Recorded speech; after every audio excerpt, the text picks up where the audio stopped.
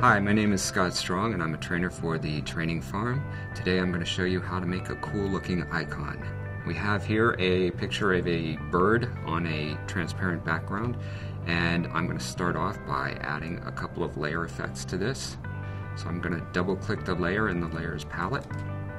Brings up a window. I'm going to start with a gradient overlay. For the gradient overlay, I'm going to alter that by first clicking in the window for the gradient. That'll bring up a separate window. You can see the gradient right here on the top.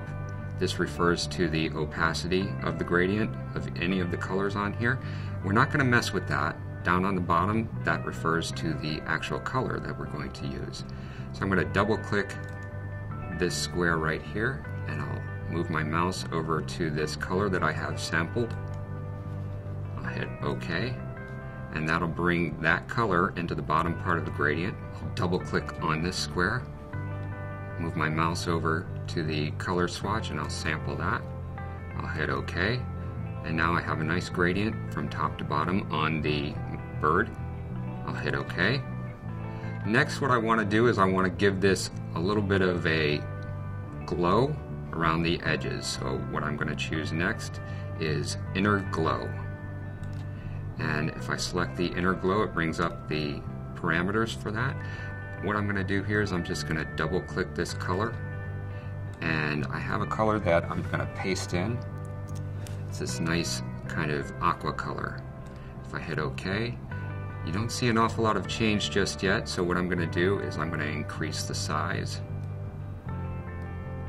You'll see that that brings in some of that glow along the edges, and then I'm going to hit OK. Next, what I'll do is I'll create a new layer. What I want to do on this layer is I want to create a nice shine across the top so we get a little bit of a glossy look to it. I'll start off with the paths. So we have path 1 in the window here. I'll choose the elliptical tool right there, and I'm just going to shift and drag a circle over that.